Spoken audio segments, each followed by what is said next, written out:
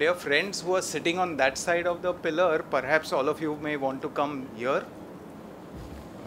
It'll be easier, I think, for everyone to. So good afternoon, friends. Welcome to this session on retinal emergencies for the comprehensive ophthalmologist. The aim of this course is basically to enable the comprehensive ophthalmologist to mesh the symptoms and fundus findings and arrive at least a presumptive diagnosis or a group of differential diagnosis. And the most important thing is not to miss out on something critical which would be vision threatening and or life threatening. So our opening batsman, we have a galaxy of speakers today. They are all past masters in their own right. Dr. Vatsal Parekh, Dr. Karobi Lairi, Dr. Ashish Vaidya, Dr. Sharad Bhomaj, and Dr. Drashti. I don't think they need any introduction really. They're all. Thank you. So our opening batsman is Dr. Vatsal Parekh. He'll speak to us about sudden loss of vision and how to wade your way to the diagnosis.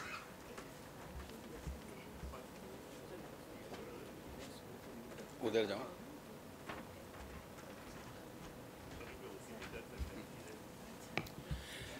Thanks, Dr. Paritosh. In this brief presentation, I am just going to take you to certain salient features of history taking and what you should be looking at. So the topic given is sudden loss of vision and how to come to diagnosis. Now, causes of sudden loss of vision could be transient vision loss, where vision returns to normal within 24 hours, usually within 1 hour, or vision loss which lasts more than 24 hours. The causes would differ. Now, when it's transient vision loss, when it's for few seconds, it could be usually bilateral papilledema, or when there is papilledema, patient may get up with blurring of vision, or when there is a change in posture, the vision may be blurred for few seconds. Few minutes, classically we tell it as transient ischemic attack or amaurosis fugax. Sometimes when it's bilateral, it could be vertebro-basilar artery insufficiency. But when it's more than 10 minutes up to 1 hour, it's usually ophthalmic migraine with or without headache. Here patient usually can have some aura or something, seeing flashes or something.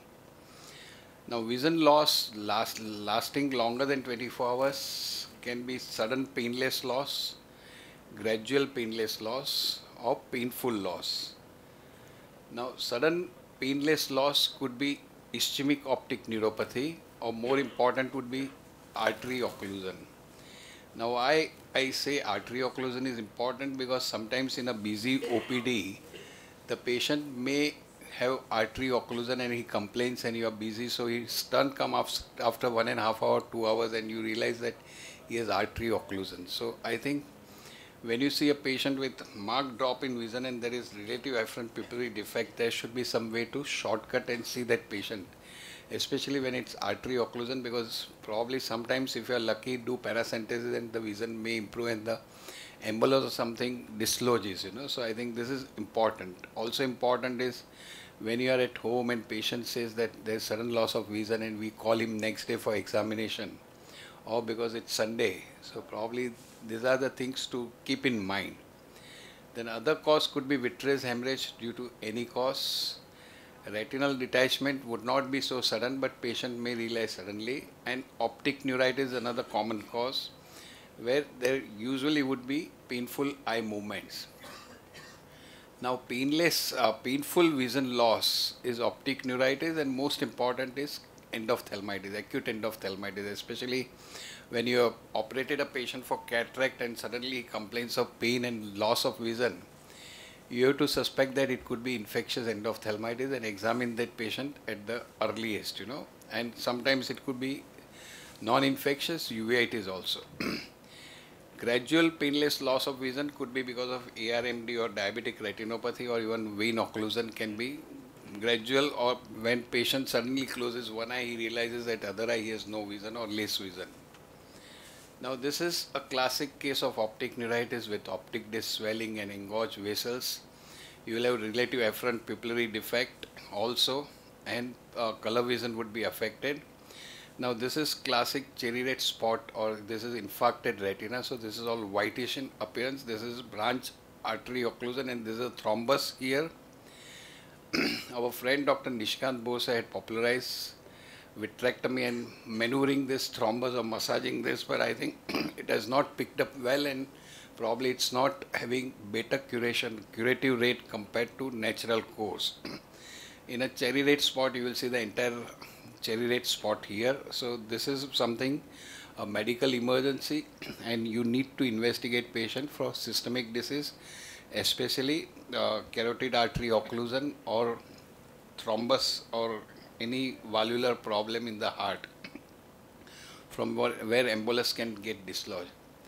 Now these are typical central retinal vein occlusion where the hemorrhages are all round, or there could be branch retinal vein occlusion where there would be hemorrhages in one quadrant. The vision loss is because of the macular edema. And this is a classic case of retinal detachment. There would be retinal tear and loss of vision. So again, history is important in retinal detachment, that intelligent patient will say that I am not able to see in a particular quadrant. I had a patient whom I had operated for detachment in one eye and had silicone oil removed. One day he says that he is not able to see again in the same eye in a temporal quadrant. So as a routine examination, we always dilate both eyes, and he had detachment in the nasal quadrant in the other eye. So this is important to know, that you always examine both eyes. Patient may not realize which eye he has less vision, Now this is a classic case of vitreous hemorrhage where you can see the details of retina here in the periphery, and these are the hemorrhages which is obscuring the vision. So these are all photographs which we discussed of sudden painful loss of vision. Now chronic loss of vision, this is a case of wet ARMD with lot of scarring in the retina. Since you can see the blood vessels over it intact, it is subretinal scarring. So this diagnosis would be wet age-related macular degeneration in an elderly gentleman. Whereas here this is a dry macular degeneration, looks like dry, but if you see the OCT, there is fluid. So this eye would need immediate treatment, Now this is classic diabetic retinopathy proliferative type, and this is diabetic macular edema, which again would present as loss of vision or gradual loss of vision. So these are the photographs what you saw. This is an extreme case of endophthalmitis, but minimal hypopyon you can miss, especially when patient complains of painful drop in vision. You have to look carefully on slit lamp and look for flare cells and hypopyon and vitreous haze. The treatment would depend on that. So when you examine the patient, you check the visual acuity, you see the cornea whether it's clear or there is edema, you see the pupil reaction, especially RAPD would be there in optic neuritis and artery occlusion. You look for anterior chamber lens, IOP, because acute congestive glaucoma also can give rise to painful blind eye, and iris for new vessels, especially for neovascular glaucoma. You see the media for vitreous, whether there is vitreous hemorrhage or anything else, disc for optic neuritis and pallor, macula for edema, hemorrhage, and general fundus for retinal detachment or any active retinitis or choroiditis lesion or retinal hemorrhages. So I think with a proper history and proper examination, most of the time you can just come to diagnosis without any ancillary examination like B scan or ultra wide field photography. What you need is a detailed history and a careful your eyes to be widely open and mind to be widely open to come to a provisional diagnosis. Thank you for your patient hearing. Thank you very much, Vatsal bhai. It was an excellent eye-opener. It's very important whenever a patient, particularly at the weekends or on a Sunday evening when the patient calls you with sudden loss of vision, you need to dissect out just based on history. And if it's a total blackout, then there's a very high risk that it might be a central retinal artery occlusion. Please drop your work and go and attend to that patient, because there's a good chance that you may be able to salvage something at least. And as Dr. Vatsalbhai mentioned, retinal angioplasty, the results have been kamsi kamsa. I mean, sometimes they work, sometimes they don't. But certainly paracentesis, good old paracentesis and digital massage and IV mannitol, it does work in many cases still, especially when there are not multiple emboli or a long embolus. Okay, so please, use the opportunity and save the vision. We'll keep questions for the end. Our next speaker is Dr. Drashti Raichura. She is an upcoming vitreoretinal surgeon, practices in Mumbai. So she is going to talk about spots in the field of vision. So what could they be?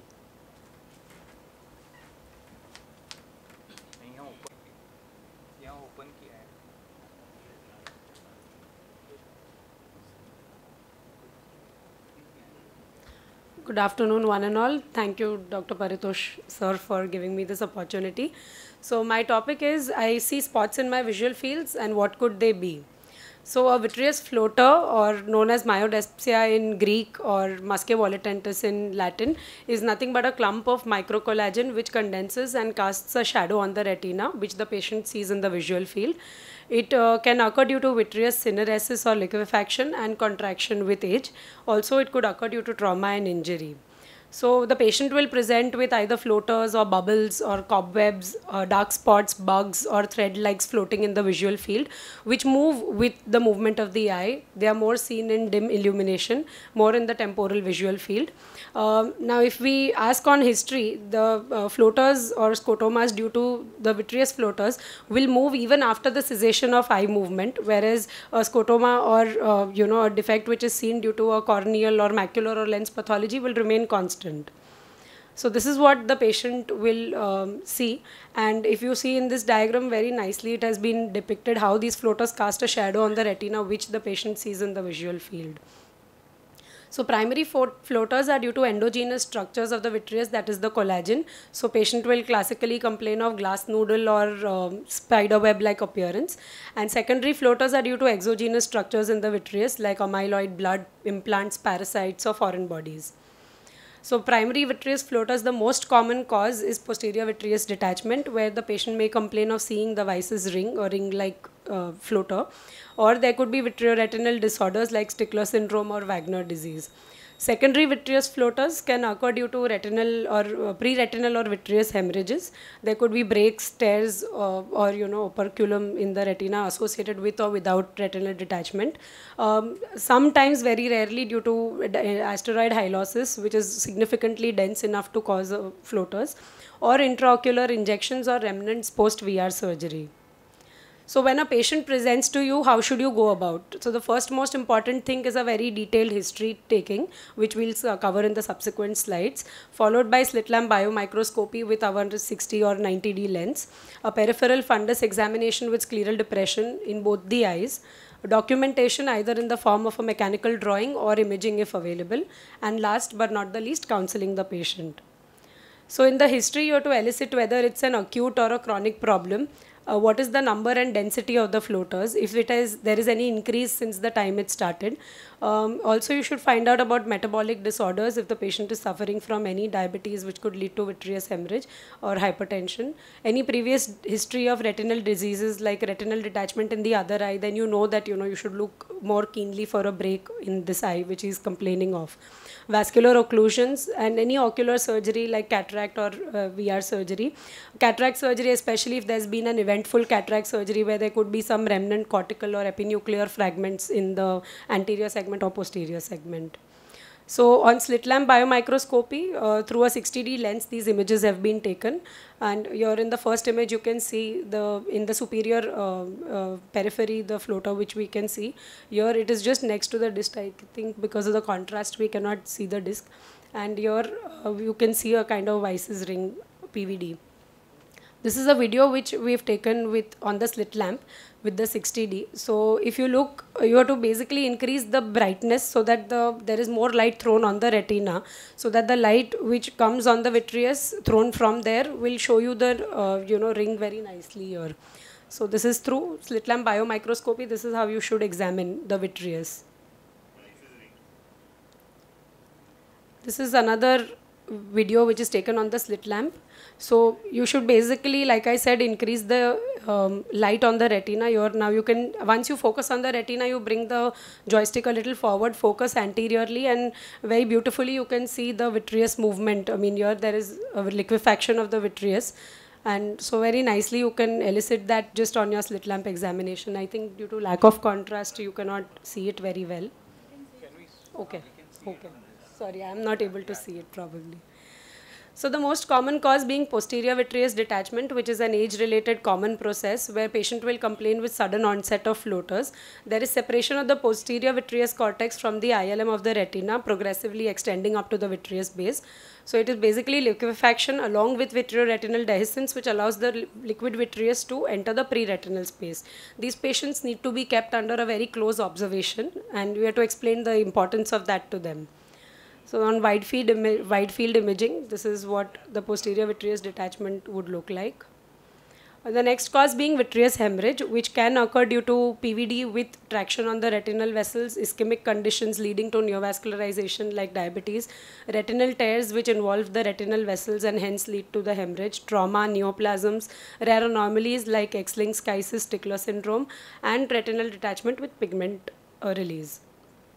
So these are pictures of vitreous hemorrhage where you can see that the periphery of the retina can be seen and the hemorrhage is in the center. These are cortical spokes, but you just can't go with the image. Clinical correlation with the lens status is also important, so that needs to be ascertained. These are streak intragel hemorrhages, so these patients also can present with floaters. Any avulsed retinal tissue like a break or a tear or an operculum these patients can also present with floaters, and hence indirect examination of both the eyes with scleral depression is of utmost importance. Asteroid hyalosis very rarely will present with floaters, but if it's dense enough and if the number is too much, then the patient may rarely present with floaters. Asteroid hyalosis is nothing but calcium pyrophosphate crystals, and as such they cause minimal disturbance. Intraocular injections in the form of anti-VEGFs or dexamethasone implants or IVTA crystals could themselves present with floaters, but eventually they resorb with time. Even the small amount of air which sometimes goes into the vitreous cavity can present as a floater. Post-VR surgery, any remnant PFCL or silicone oil bubbles which have been left behind. So this is a picture of a retinal tear with a detachment, which I think subsequently Ashish sir is going to cover. This is an operculum.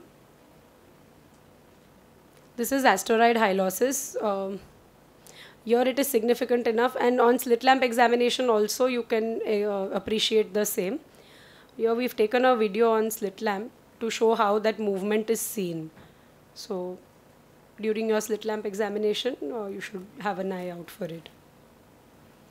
This is a shadow of the Oziodex implant on the retina, and this patient we've been able to capture the implant. So these patients also complain of seeing a cigar-like floater in the vitreous field, in the visual field. This is gas after VR surgery. This is in the form of a single bubble, and here there are multiple bubbles. Here, this patient was complaining of a floater, which on clinical examination we were not able to find the reason for. But when we took the wide field imaging, we saw that there was one remnant silicone oil bubble which had been missed on examination. But luckily on the photography on imaging we could pick it up, and then we knew that that was the cause of the floater. So patient counseling is very important regarding frequent follow-ups, especially when you know there is a PVD. You should see them every week or so for the first month, and then you can increase the duration gradually, so that if there are any breaks or anything which develop, you catch them in time and you prevent the patient from going into an RD and undergoing surgery subsequently. You have to explain to the patient that they have to inform SOS if there is an increase in the number of floaters, or they see flashes, or there is a drop in vision. And if you don't find any other cause, you should also get the necessary blood workup done to find out for diabetes and all, to find out for the other causes of vitreous hemorrhage as well. I thank you all for your patient hearing. Thank you, Drashti, for a wonderful presentation. all my patients, all the retinal patients, we commonly counsel them to remember certain warning symptoms. So apart from a sudden drop in vision or waviness, that's metamorphopsia, we tell them about to watch out for a sudden onset of new floaters, or a sudden shower or fountain of red, brown or black dots lasting 15-30 seconds, and then again vision becomes clear, or flashes of light like lightning in the evening darkness or night on moving the head or the eyes. So if any of these are seen, then these are warning symptoms of a serious retinal pathology, and we tell them to report immediately. So talking of flashes, next speaker, Dr. Ashish Vaidya, is going to talk to us about flashes and floaters. Thank you, Paritosh, for inviting me here. My talk for today is going to be vitreous flashes. And as Drushti said, flashes and floaters go hand in glove with each other. So very often you have both of them. Very rarely you have only one. Let's go into a brief thing about the anatomy of the eye. The slides are not changing.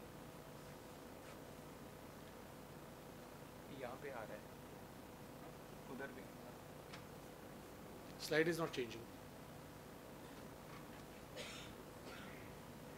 Should I do it from there?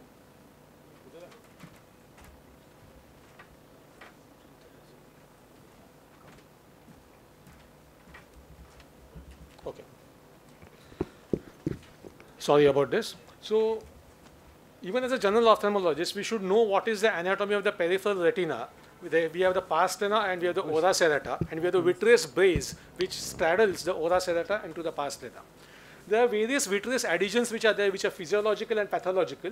You can have adhesions to the peripheral retinal lesions. You can have vitreomacular traction and adhesion to the periretinal blood vessels. Now the question arises as to what are true flashes and what are not. So flashes of light are pinprick spots of light that you see in your field of vision. Suddenly you will see something blinking over here, going off. Blinking over here, going off. So these flashes of light in your vision come from inside the eye. They are not caused by outside lights or anything else outside your body. And the flashes of light usually appear and then fade away quickly. Now this is a very important thing. They fade away quickly in a matter of about a few seconds, at the most 10 seconds or 15 seconds. Why do these flashes occur? They occur because of stimulation of the retinal photoreceptors by the traction of the vitreous gel. So this is very important to remember. Now these are sometimes people have described them as pinpricks, spots of light, shooting stars or lightning streaks. Many of your patients say that it starts from here, goes around. So these are all basically flashes of light. This can be exacerbated by coughing or Valsalva maneuver. Sometimes you get up in the middle of the night coughing away, you may see some flashes of light in your periphery. They can happen because of trauma, because of stimulation of the photoreceptors. They can sometimes happen because of severe rubbing of the eyes also. And sometimes in some patients even saccades, that just movement of the eyes can trigger off these flashes. So true flashes, what are they? True flashes are basically because of stimulation of the retinal photoreceptors because of traction of the vitreous gel. So this typically happens in patients with a PVD, in which changes in the vitreous gel causes a change in the consistency. The vitreous gel becomes liquid and separates from the retina. You can also have flashes associated with a retinal detachment, proliferative diabetic retinopathy because there can be pull on the retina because of the scar tissue, and retinal tear. Also because of vitreomacular traction. Flashes of light can occur because of various other conditions also, like choroidal neovascular membranes, cytomegalovirus virus retinitis, torn retina, migraine, PVD, Stickler syndrome, etc. Now what are not true flashes? In a migraine patient, you have flashes because of constriction of the blood vessels. They are not directly because of stimulation of the photoreceptors. And these are sensory symptoms that can migraine aura is some symptoms which can happen before or after the headache. Now, in the contrast, what happens is that these occur as zigzag lines. They may be colorful. And typically, the patient can say that I don't see vision in a particular field. This basically happens because of migraine, because of spasm of the blood vessels. Here you can see this red and green and yellow lights which are there in a zigzag fashion. This is the way a typical patient with migraine will present to you. And these are not because of pull on the retina, which we are most worried about. Then you can have something called as pseudo flashes which happen after cataract surgery. This is seen because of reflections due to new lens. If you have a lens with a very high refractive index, then when light shines on the eye in a particular way, you can have suddenly a streak of light which goes. Or in some of these newer lenses which are there, the patient complains of a cutoff of this vision and a circular flash kind of thing. And this typically happens in the left eye. God knows why it happens in the left eye, but that's the way it's been described. It happens more in the left eye than the right eye. Then you can have glare. This glare can be because of high refractive index IOLs, which is described as light streaks. It is also described as starbursts due to black backscatter of the light. It can be again because of light scars due to the light arcs because of edge of the IOL, and rings and halos. Now this is taken from cataract coach. If you can see over here, these are various things which are described by the patient as a flash, but these are not true flashes or true floaters. These are just halos around the light, the way it's been described. Even here, if you just see through your windshield, if you are driving in the night, if you see through your windshield, you see that each of these light has a scatter around it. This is a normal patient with a normal car windshield. And sometimes these are also misinterpreted by the patient as a flash. Here you can have a patient again with the affected vision. Over here, because of some of the lenses, you can see it like this. Now, a dry eye can exacerbate all these symptoms. So, you may have a patient who's just done cataract surgery, and because of any of this phenomenon, along with a dry eye, he suddenly starts seeing more flashes of light. And sometimes just putting a couple of drops of methyl cellulose or something can reduce these flashes. Then sometimes flashes can happen after LASIK surgery. This is when the LASIK cup is applied and the suction is induced. At that time, there can be stimulation of the photoreceptors and patient can get flashes. And usually, again, these flashes go away. But it is also important to remember that these flashes can be associated with a retinal tear in some of these patients, because many of these patients are high myopes. Then, how do you differentiate between retinal cause, migraine, and halos? In a retinal cause, the flashes appear and disappear quickly. In migraine, you have zigzag lines, bright spots, which can happen with or without aura, and sometimes you can have a headache. Now, what are alarming signs? If you have a sudden increase in flashes or floaters, that is a very different alarming sign. You have to examine these patients immediately, and as Dr. Vatsal Parekh said, you have to examine both eyes of these patients. As retinal surgeons, very often we see that patient has PVD in one eye, there's no lesion in that eye, but in the other eye has had a retinal tear because of a PVD about 3 months ago, and that tear has been missed. So in such a case, we need to treat the other eye with a laser. You also have to remember that if the area of visual field has got cut off, then it could be a retinal detachment. I think some of these things Drashti has already taken, so I think we'll go a little fast on this. So when a patient complains of black spots without flashes or floaters, how would you examine? You have to examine both eyes of the patient. Now sometimes you have a streak hemorrhage in this patient, the patient is having flashes. You examine the patient has no tear. What do? The first thing I would do is ask the patient to wait outside, examine him 5 minutes later again. Because if there's a small streak hemorrhage, very often there's a chance that I have missed a break. So I would like to examine that patient 5 or 10 minutes later, fully dilated, again see the patient, and maybe you can find a small break somewhere. So this is something which is extremely important. So it's important to know that flashes and floaters require a detailed vitreoretinal examination to rule that out. Now, how would you manage an acute PVD? I think Drashti has already explained most of the things. You have to have a dilated examination. The high-risk features are blood obscuring the details. Again, I repeat, if there is blood, there has to be a tear in 95% of patients. So if you're not finding a tear, examine again, and again. Okay, here you have a small thing which is a floater over here with flash, and as we said, how do you examine? Again, it's very important that you have to examine the patient with an indirect ophthalmoscope with scleral depression. Direct ophthalmoscope, you can only see the posterior pole, nothing more than that. You don't have binocular vision. So you have to have an indirect ophthalmoscope, dilate the pupils, and examine the patient with scleral depression. Many of these fancy equipments which are there, which are wide field fundus cameras do not show you 100% of the retina. They show you about 80 to 90% of the retina, but in that remaining 10%, you may have a tear which is there, and hence just a fundus picture with a wide field camera is not enough. In all patients with flashes and floaters, you have to have indirect examination with scleral depression. Again, here you can see multiple pigmentation over here. And there can be various types of tears which are there. Here you can see again a tear over here. Here you can see tear at the posterior pole. Again, this will give rise to a flash because of traction over here. Again, there's a tear, a horseshoe tear over here, which will give rise to flashes of light. So in all these patients, you have to be careful. The risk factors, RD in fellow eye, family history, cataract or YAG laser. If a patient complains of flashes or floaters after the YAG laser, be sure your PVD has been induced. Dilate the patient and have a look at it. There can be symptomatic tears, traction on edge of the tears, the location of tears and fluid around the edge. Here you can see large tear which has been completely lasered off. Now if you can if you see this picture over here, this is the posterior pole picture. Looks normal. What does it show? It's absolutely normal. But look at this part over here. This is what you will see in a direct ophthalmoscope or just a fundus picture. Here you can see a little bit of abnormality.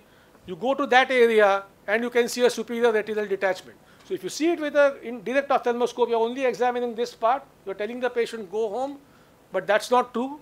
You are missing a retinal detachment. So hence, I repeat, you have to do an indirect ophthalmoscopy with a sterile depression. So in some of these patients, we need to do B scan. And to conclude, the most important thing is that the patient you have to do patient counseling. You have to have realistic expectations on these patients. You have to tell the patient if your flashes are increasing, your floaters are increasing, you have to come back again and we have to do a repeat examination, maybe once every 3 days, once every week also if possible, till the time you are sure that there is no tear in this patient. Thank you. Thank you, Ashish, for a wonderful presentation. Dr. Ashish Vaidya is a senior vitreoretinal surgeon in Mumbai. One thing which all comprehensive ophthalmologists in fact you can detect the possibility of a tear apart from the points which Ashish highlighted on history taking. When you look at the patient on the slit lamp and if you find tobacco dusting in the anterior vitreous, there's a very high chance that this eye has got one or more retinal tears. So look at those eyes extremely carefully. Another scenario is post-YAG capsulotomy. Post-YAG capsulotomy, different studies report rates of 2% to 40% of retinal tears. So after doing a YAG capsulotomy, please call the patient back not only for a glass appointment but also to look at the retina with dilatation and with indirect ophthalmoscopy with scleral depression. Our next speaker is Dr. Sharad Bomaj. He's a senior vitreoretinal specialist from Meerut. He is going to speak to us about whitish yellowish veils seen on fundus examination. What are we dealing with?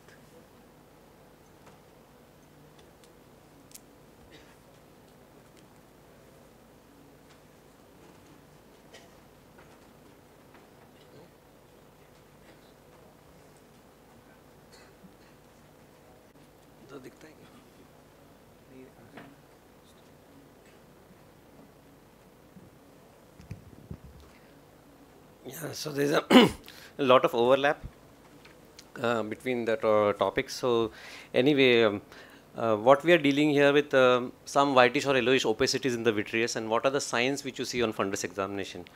So it could be either a vitreous degeneration as discussed earlier, either a standalone age-related vitreous degeneration, or associated with some other ocular pathology like schisis, FEVR, Sticklers, all those kind of things. It could be a another kind of retinal degeneration like asteroid hyalosis or synchisis. It could be vitreous inflammation like vitritis, or sometimes even a white spot can be an old vitreous hemorrhage. So as discussed, you know, this is the most common vitreous opacity which you see in the fundus. That is a vitreous floater, which is a Weiss ring. So if it is not an acute condition, obviously you will have to examine all these patients with scleral indentation. But if it's not an acute condition, maybe it's not that sinister.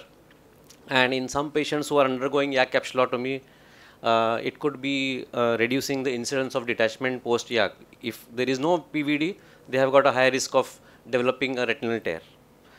So the most important thing, as discussed by all the speakers, is that examine the fundus properly so that you don't miss the retinal tears or a subclinical detachment. So it could be a very serious condition. You can have a macula on detachment and even a giant retinal tear which is macula on. So the thing which we have to do is the laser, and you can save the patient from further problems. So the next kind of conditions which you see is that when you examine the fundus, you see floaters, but you see multiple lattices.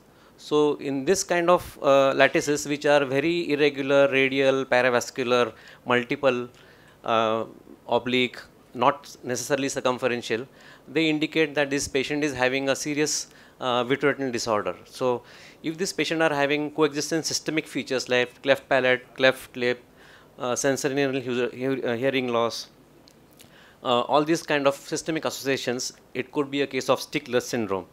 So in these kind of lattices, we don't do anything, but we do observe. So we don't actually treat these patients, we observe. So unless there are retinal tears, we don't treat. So more extensive the lesions, we be on the defensive side. If you have limited degenerative lesions with holes, we treat those patients. So if you have multiple lattices and also you have pigmentary retinal degeneration, then along without a systemic manifestations, this could be a Wagner syndrome. So something you will have a radial lattices and other lot of lattices in the peripheral fundus, but along with that you will have pigmentary changes in the fundus. So these are patients of Wagner syndrome.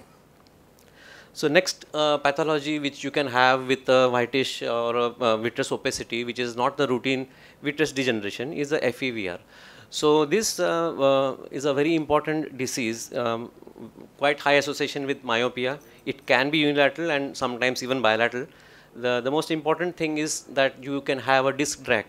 So if you see a disc drag and you cannot reach the vessels in the periphery, so there will be a varying area of avascular retina where the vessels, if you trace to the periphery, these vessels are stopping short, they are not reaching the aura. So when you examine the peripheral fundus, you will find that these vessels are stopping just short of the periphery. So the extent varies a lot. And these patients can sometimes develop a vitreous hemorrhage or a vitreous degeneration. And this on the second top, this is a patient with a FEVR presenting with a vitreous hemorrhage, which is old. So he's got white floaters inside the eye, and it's an old vitreous hemorrhage. So this is a patient with 360-degree kind of avascular retina in a FEVR patient. So these patients need laser treatment to the avascular retina depending on the individual scenario. So some patients who are asymptomatic and don't have much kind of signs, very small asymptomatic patients, they can observe. So observation versus treatment that you have to take the decision in due course of time after detailed follow-up of the patients. Some of these patients may not always have a disc drag or vascular problems. They can directly present to you with these avascular areas, and obviously detachments are very common. So this is one of the patients of FEVR which presented with floaters, and his vision is 6/6, but you can see the extent of avascular retina is reaching almost couple of disc diameters away from the fovea. So this is the patient which we need to treat and need to follow.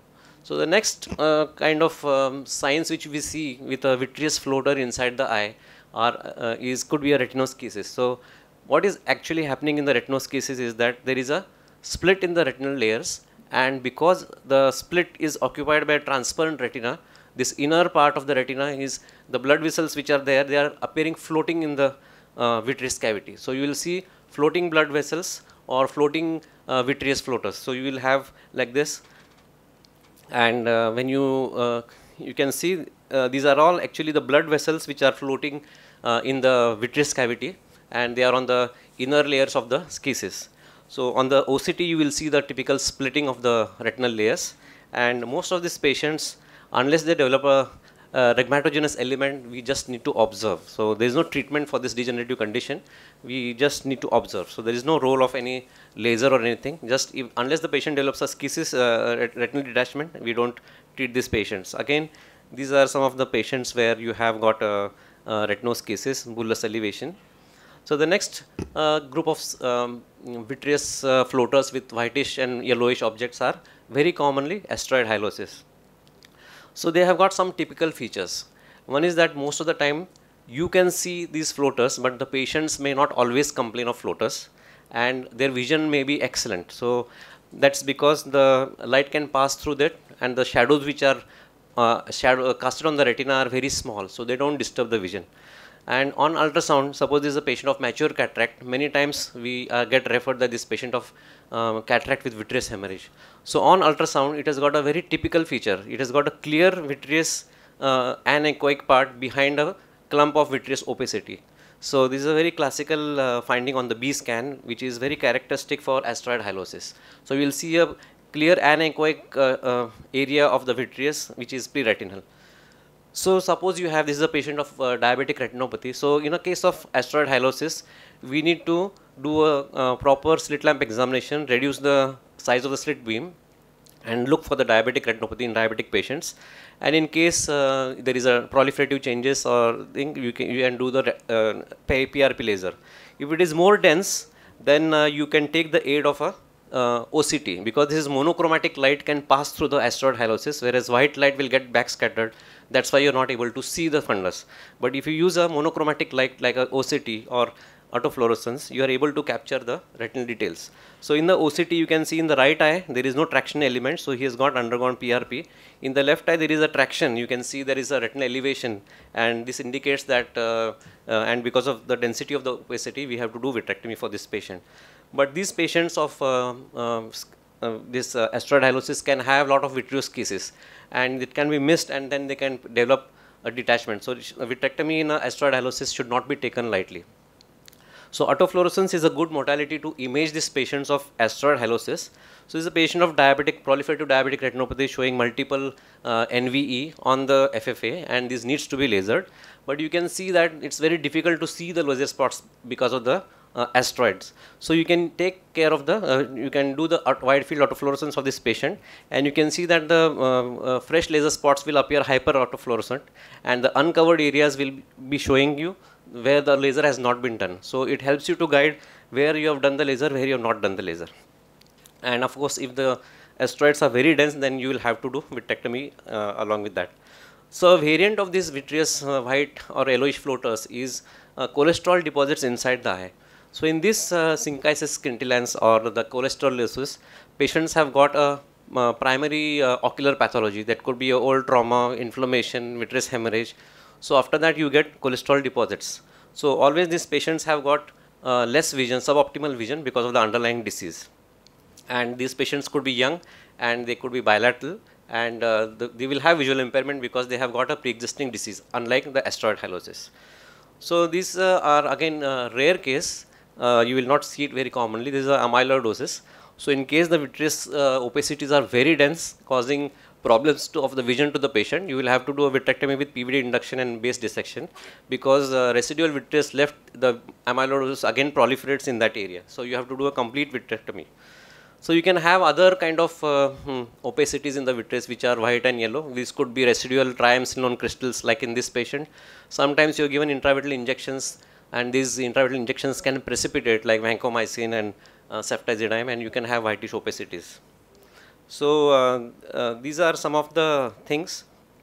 If you have got signs of inflammation, then this is vitritis. So don't forget to examine the anterior segment, very important.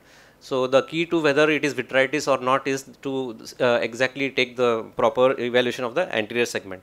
So if you have a look, in a case of vitritis, always look for a spot, whitish or yellowish opacity on the retina. So this could be an infective pathology, and most common cause is toxoplasmosis. So you can have acute retinal necrosis. So basically, to summarize the case of vitritis is that you have to do a good examination of the retina to rule out infective conditions. So this is one of the case of ARN, which was treated with periocular steroid, and it went on to involve the macula. So any case of vitritis, don't take it lightly, rule out infective causes, and then you should treat. So non-infective cause like intermediate uveitis is a diagnosis of exclusion. So on endophthalmitis, again, they can have anterior segment signs of cells, flare, hypopyon. It's easier to diagnose. Only thing to remember is that in an opaque anterior segment where you cannot see the fundus, ultrasound may not be very reliable. So you have to rely on the anterior segment signs and the overall clinical picture to decide about the diagnosis. So some of the distribution of these floaters, distribution of these opacities can point to some diagnosis. Like in this case of fungal endophthalmitis, you can have these string of pearls and clumps which are actually pointing towards a candida infection. At extremes of age, beware that these patients can have malignancies. So this is a young child with vitreous floaters, vitreous opacities, whitish vitreous opacities, but these are actually seeds from the retinoblastoma. And you can see on the right top there is a retinoblastoma lesion. So these are retinoblastoma patients with vitreous seedings. And at elderly or middle-aged patients, if they are associated with subretinal infiltrates and other things, they can be a presenting feature of lymphoma. So there are various signs which are there on the OCT which helps you to clink the diagnosis apart from the histopathology.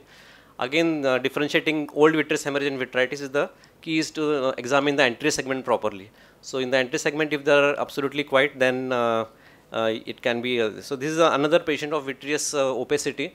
This is a retinal dialysis with a vitreous base avulsion. So thank you. I could discuss some of the causes of the whitish or yellowish floaters. Thank you. Thank you, Dr. Bomaj, for an excellent presentation. I now call upon Dr. Karobi Lahiri. She's a very senior vitreoretinal specialist from Mumbai, like Dr. Vatsal Parekh, also very senior retinal specialist from Mumbai. So Dr. Karobi will talk to us about red and yellow spots seen on fundus examination. So what are we looking at? Thank you, Paritosh, for the topic, and good evening, everyone. I'm going to speak to you about red or yellow spots seen on the fundus examination. What's that? Now, when I was given this topic, I started thinking, and I thought that everything in the retina that you get, pre-retinal, intraretinal, subretinal, everything is yellow or red. Maximally it can be black somewhere, it can be brown somewhere, it can be white, but majority is white, yellow and red. So I didn't know how to this, but I hope I can do some justice to it. So this is how it would appear, whether we are talking about hemorrhages, we are talking about abnormal growths, we are talking about aneurysms, which can be macro or micro, or it could be cotton wool spots or hard exudates. Now the important thing is that if we label it together, red spots, hemorrhage, macroaneurysms, new vessels, macular hole, cherry red spot. If you talk about yellow spots, it's hard exudates, soft exudates, drusen, RP atrophy, scars, CNVM, CRA patches, flex, egg yolk appearance. And if you talk about both, there are conditions in which you get both, which you have to label, which could be a diabetes, hypertension, age-related macular degeneration, PCV, CMV retinitis, or a CRVO. So the thing is that important thing is that when you get red or yellow spots, and especially this is for the postgraduates who are just learning to start seeing these lesions, you have to identify it by a systematic manner. That is, you take a very careful history. So the history gives you half the diagnosis, whatever it is. Especially recurring conditions like diabetes, hypertension, these are common things, so you have the first differential of this in your mind. Go to the depth, whether it is superficial or deep. If it is exudates, see whether it's a soft exudate, which is superficial in the nerve fiber layer, or if it is in a deeper level where it could be hard exudates in the outer plexiform layer. If you have a color and configuration, you have very shiny yellow discrete hard exudates. If you have something pale yellow irregular margins, variable shape, superficial, soft exudates. If you have a drusen, light yellow, round, fluffy or discrete, you know this could be a drusen at a little deeper level. Then come to hemorrhages. It could be flame-shaped, superficial, flame-like, red, dot and blot, little more round or a little fuzzy, and a little deeper layer, rod spots, where you can have a flame shape with a center which is particularly particular to certain diseases like endocarditis, or even in other conditions like anemia and all, you can get it. And deep, you have to see whether it is deep in the pre-retinal. That is different. They have all spoken about pre-retinal. I'm not going to touch that.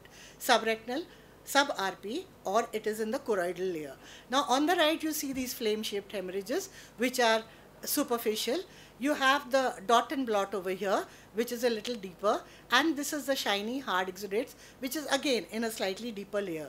So one has to get to know, do an indirect ophthalmoscopy, because that gives you a 3D picture, and you know what level the lesion is at, so you are better to mesh it. Now, retinal vascular diseases is what comes to your mind when you think of exudates, hemorrhages, hard, soft, and all the other things. So, a typical hard exudate, shiny, circinate rings, or it could be pale yellow, which is cotton wool spots. Again, dot and blot hemorrhages, microaneurysm, small round pinpoint near the capillaries, small lesions, and otherwise, combined occlusions, or you have superficial hemorrhages, which is accompaniment of any RVOs, and then you have vascular loops, beadings. These are all things which are red lesions on the eye, typical of a vascular disease. Mactel, where you get a small round with a halo around it, or you have coats where there's a lot of exudation involving the center, and these exudations need not only be in the center, it can be in the periphery also. So multiple causes, I mean the list of causes is endless. Diabetic retinal vascular disease, ocular ischemic syndrome, sickle cell retinopathy, hypertensive retinopathy. I'm getting tired of telling you all this. And the bacterial endocarditis, where you get the typical rot spots, and then come to the lesser causes, then you come to the age-related degenerations, the juxtafoveal telangiectasia or the PCV, which have a different format altogether. And in children, do not forget, if you see hemorrhage in a child where there is no history of any other problem, it's a shaken baby syndrome. Now, embolizations can be from embolization of amniotic fluid, which can give rise to exudates. It could be infective, it could be toxic because of interferon or methotrexate, it could be radiation induced, it could be immune mediated because SLE, sarcoidosis, dermatomyositis. There's a host of conditions which can give you soft exudates. And when it comes to blood diseases like aplastic anemia, dysproteinemia, pernicious anemia, these are also known to give various kind of similar kind of lesions. So basically, if you have to know what belongs to what, it is like if you have 3 Karobis in a room and you want to know Karobi Lahiri, you have to fit her characteristics to that. That is, she's fat, she's fair, she limps, all these things you have to put, okay, this is Karobi. So similarly, when you want to stratify a condition, you see the accompaniments along with it and the natural history, what you get on your examination, what you order in a meshed form in your investigations, and that is when you decide, okay, I'm dealing with this, this is the form of treatment which I would offer, which would work best for the patients. And then there are non-steroidal anti-inflammatories which can give rise to bleeds in the eye. There are several other medications. So the history is of prime importance because you have to take all these histories. The interferons which are given for viral infections also can be linked to eye bleeding. So now let's go over and just see the photographs of these people. This is a branch retinal vein occlusion, lot of superficial hemorrhages. Go to the next. It's a macroaneurysm involving the first main this, and you see a yellowish spot surrounded by red along an arteriole, and this has given rise to resultant features at the macula, but this is classically a macroaneurysm, CRVO, where you see a central kind of hemorrhages, exudates all over, all in the superficial layer. The macula is also involved in this. And then a combined BRAO and BRVO, which you see that there is an occlusion, you can see an umbilus somewhere, and you know that you're dealing with this. The CRAO, which is the emergency, where if you notice it, you can give relief, some relief to the patient if you do a paracentesis within the first 3 hours, and the other methods of pushing the embolus out works in some, doesn't work in some, and this is the CRAO, another picture of the same. So the thing is that when you see these conditions, you know that there is a systemic problem which has to not only be addressed with you, but you need an associated physician to be able to tell you how, guide you how you have to control this, because it is like, you know, sort of mopping up a wet floor. If you don't stop the flow, you're going to keep on mopping up for your life, and as it is, it takes a very long time to mop up everything. So tell the patient to get his diabetes, blood pressure, cholesterol, whatever it is in order. Speak to the physician, see that they get the proper line on the road, and for yourself you can do the relevant investigations which are required and start the treatment according to whatever you see. Now if you see this is dot blot hemorrhages, flame shaped hemorrhages, there's a lot of edema in the center, do an OCT, see what is the this like, and then you might resort to anti-VEGF treatments or steroid, you can inject steroids, or sometimes when it is localized lesions you can get away with a laser treatment, and then you have to watch what is the condition going to fare like. So these are all other pictures which tell you the same, the severity, and you know what is the severity. Now this is a plaque like, this is a very dense plaque which is at the macula. You have to prognosticate to the patient that his visual, this however much you do is not really going to be great at the end of it. So these are things that you learn when you sort of see these patients, because you have to talk to the patients and you have to give him a kind of a realistic attitude about what is happening. Again, neovascularization, I'm not going to get into this. Hypertensive retinopathy, a conglomerate of soft exudates, flame-shaped hemorrhages, you know that, and the hypertension history, you know we are dealing with this. If you get some exudates coming to the macula, you know that it's going into the phase of a malignant type of hypertension. These are other senator pictures of hypertensive retinopathy, the malignant hypertension where your disc is also edematous, you might get hemorrhages. The central retinal artery occlusion with the cherry red spot, again a red spot on the eye, but you get a surrounding kind of white area, so you know that you're dealing with this. This is the branch arteriola, affects the arteriole and it's along a segment, the rest of the retina looks okay. Central retinal vein occlusion, superficial hemorrhages overriding the macula. And then the branch vein occlusion, where it's affecting a branch of the vein, and you know that this is how it is. Then coming to your ARMD, you see where the lesion is, a grayish kind of a lesion, it might be yellowish, and situated in the deeper retinal layers. There are hard exudates surrounding it, and it appears grayish, so you know that there is fluid. Drusen, which is again in the deeper layers, it's like the is the first dry kind of ARMD that we are talking about. Or the wet AMD, which is on the right hand side. If you see this lesion, you see different shades. This is in the like pre-retinal, this is subretinal, and this is in the deeper layer. And this, if you see, is these huge lesions are generally related to the polypoidal choroidal vasculopathies. Pre-retinal subhyaloid hemorrhage can be traumatic, can be because of other systemic causes. This is a systemic cause because you get a lot of exudation over it. Then we come to the relatively cool things where you get these yellow spots, which could be retinal dystrophies, degenerations, whether it is a Stargardt's and along with certain flecks on the retina, or there is drusen, or there's an adult vitelliform where you get a small kind of yolk-like thing. These are all lesions which appear like this, but you have to see the level and decide what we are talking about, because these don't require any form of acute treatment. And this is fundus flammea maculatus, which often accompanies the Stargardt's disease. Now, a egg yolk appearance characteristic, you know that you're talking about best vitelliform degeneration in the early stages. Later, it is replaced and it doesn't look yellow, so it's not under my purview. Something like this appearing red in the peripheral retina, they've already spoken about. Retinal tears, starting with a detachment, you have to treat immediately. Inflammatory conditions, again appearing yet, but in the deeper plane. The FFA helps you to find out what it is, categorize, because if you get a typical kind of fluorescein pattern, you know that you're dealing with this. And so, as well as the other conditions like the APMPP, the mudes, and the toxoplasmosis, where there is scarring, but in the initial phase, you just see it as a yellow blob. And this is old, and some scars are there, but there are some fresh lesions of toxoplasma, punched out lesions are there.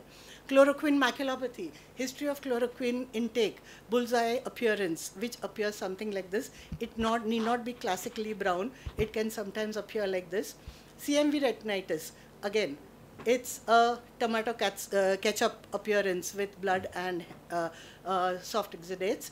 And connective tissue disorders, you get some whitish lines or red lines, which could be angioid streaks.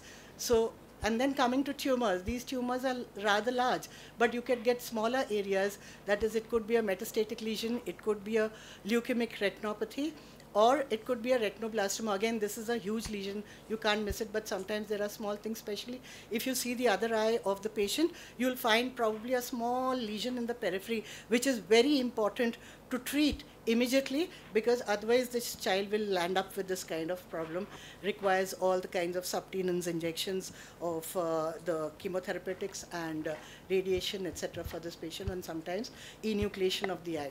So these are emergencies, that is the CRAO, BRAO, BRVO, CRVO, AMD, PCV, BRVO, retinal tear. Now the thing is, when I may say emergencies, I mean emergency from the point of view of the patient, because he has suddenly lost his vision. It may not be, it may be a relative emergency for you, but for the patient, it's a true emergency. Then punctures, if injury, traumatic macular holes, and relative injuries where we think relative, again in a macular hole, but the patient will complain of a black scotoma, diabetic macular edema, bleeds anywhere, which especially involving the macula, CMV retinitis, choroiditis, and posterior scleritis, where it is hazy and you see a yellow region over there. These are all non-emergencies, dystrophies, colobomas, degenerations, myelinated nerves. Myelinated nerves, you have to be sure that, you know, it's in the superficial plane. Don't mistake it for, because many a times people have had a melee of investigations because they thought there was some kind of an osteoma or something at the back. And how do you manage? You identify the cause, relevant investigations, documentations, whether ocular or systemic, and treat and plan. Both the ocular and systemic have to be addressed. So the steps are the same. Diagnosis, you do a detailed eye examination, and then you do your investigations like gonio, B-scan, FFA, color photo, OCT or OCTA. The systemic workup is important. Because this is very important from the patient's cardiovascular risk factors have to be addressed, and if it's a CRUO, treat it. If it's a lattice, treat it. And treatment is generally runs on to laser photocoagulation, intravitreal injections of anti-VEGFs, steroids, surgery, cryotherapy, and medical line of therapy. Thank you so much.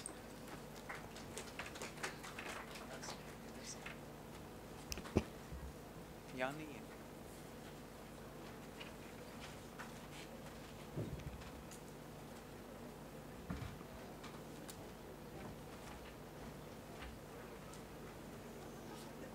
Thank you, Karobi, for a very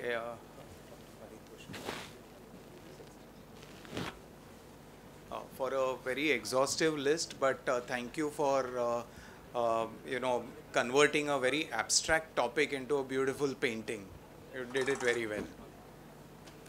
So in the limited time available, let's go through some of the danger findings and you know, what they led to. They say the eyes are the windows to the soul, but the retina acts as a window not only to the brain and the nervous system, but to all major organs of the body. Because here, for example, you see your veins, but that's through the skin. But when you look at the fundus, you're actually looking at the status of the blood vessels, okay? So whatever is happening in all the major organs of the body, you're able, with regards to the blood vessels, you're able to make out in the fundus itself. Fundus examination is a you know, privileged window which reveals a lot of things, not only about the vasculature but often about certain infectious diseases. Only thing is that particularly for the residents and the younger ophthalmologists, protect yourself, okay? Use a binocular indirect ophthalmoscope and wear a mask. There are a lot of instances of residents going down with tuberculosis, for example, in our country.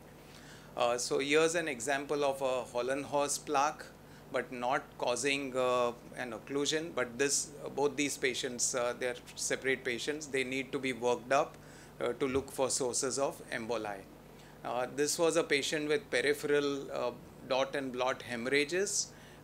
This patient underwent carotid Doppler and was detected to have an 81.4% blockage on this side.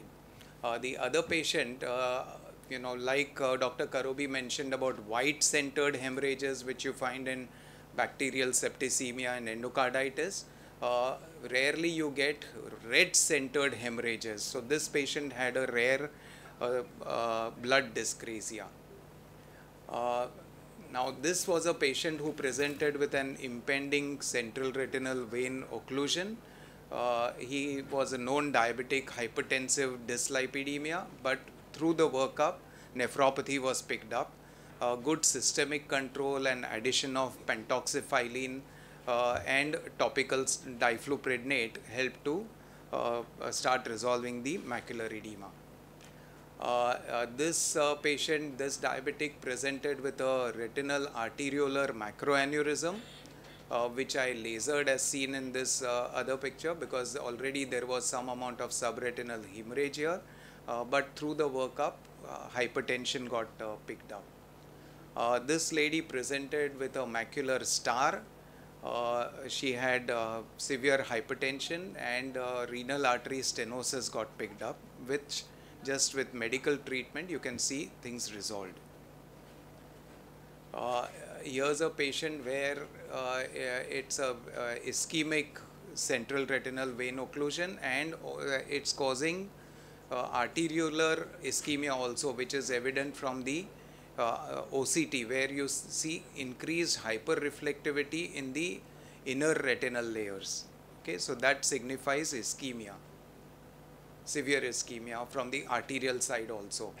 Now this lady had a macular branch retinal vein occlusion. On workup, she was found to be dyslipidemic as well as very high homocysteine levels. Correction of that led to resolution of the edema and no further occlusions. She also had a past history almost 10 years before she presented of cerebral sinus venous thrombosis also.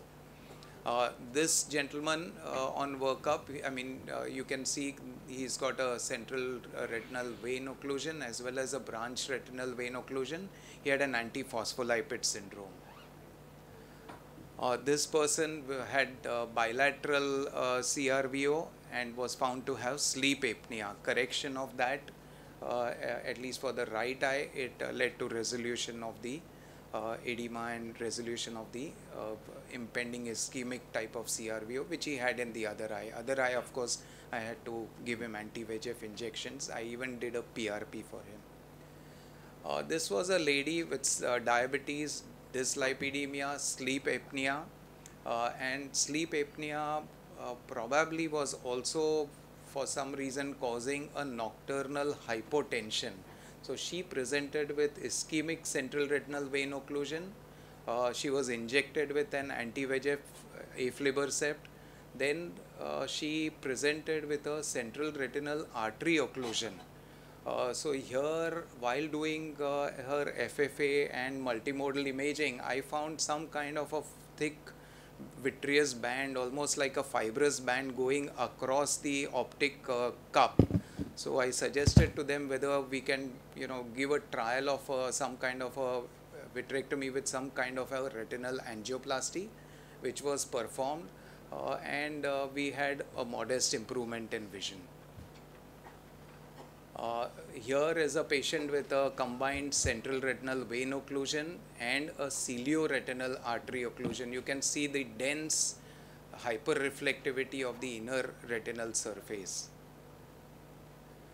This was an elder cousin brother of mine. I was examining his fundus, found an embolus in one of the macular branches, and by the time I could take him to the fundus camera and photograph it, it was already gone. But then we worked him up, and he had severe carotid stenosis. He had to undergo a carotid endarterectomy, but that saved him from a stroke. He's still alive and kicking about 3 years after this event. This was a patient who had undergone ureteric stenting a couple of years ago, and he just came walking, no fever, nothing, just said that I'm seeing hazy in both my eyes. And you see in these OCTs that the growth is coming in from the choroid, okay? So this was a case of fungal dissemination, which was traced back to the ureteric stent, which had to be removed. He had to be given systemic antifungals, and he resolved well. We'll skip some of these slides. Here was a child who had no history of fever, but just becoming little dull, not wanting to go out and play, and she had some of these lesions. Some pigmented scarred lesions were also there, but there were some active lesions also. So she turned out to have miliary tuberculosis, which healed with just 9 months AKT. In retinal or ocular tuberculosis, we prefer to give 9 months of AKT as against the classic 6 months of AKT. no systemic steroids were required. This was another patient who presented with a recent drop in vision, and he had some irregularity of the RPE at the fovea, and he was investigated, MAN2 strongly positive, IGRA very high, and in a diabetic patient, so he's been started on AKT. Now this is a patient with a perioptic nerve outer retinal necrosis, which was due to toxoplasmosis. It resolved with just good systemic anti-toxoplasma treatment. Here's a lady with peripheral uveitis.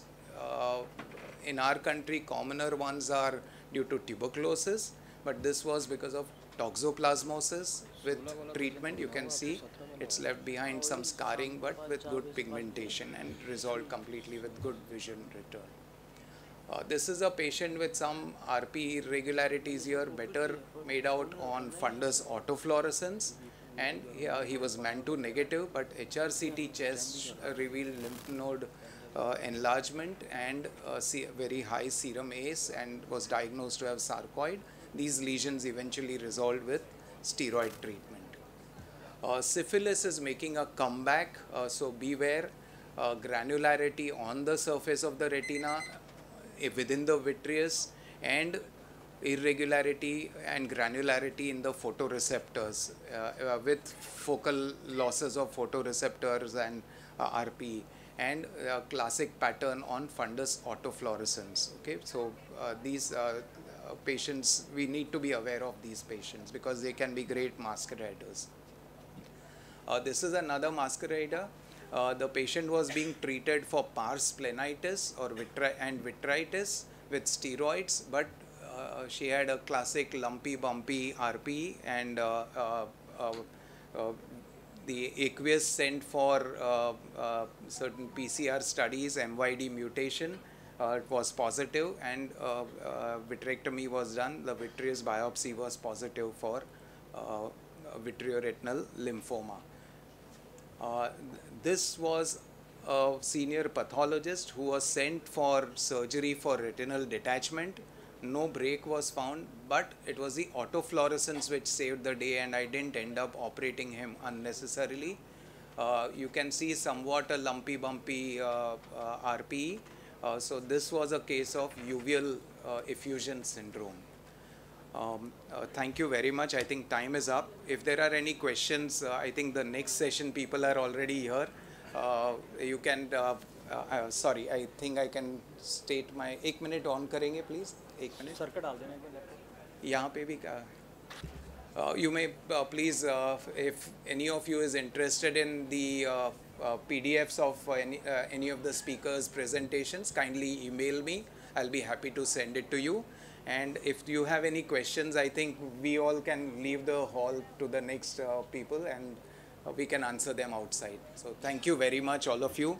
I thank our speakers, our faculty for excellent presentations, and I thank the audience for their presence right up to the end, and the audiovisual people, and of course the AIOC. Thank you.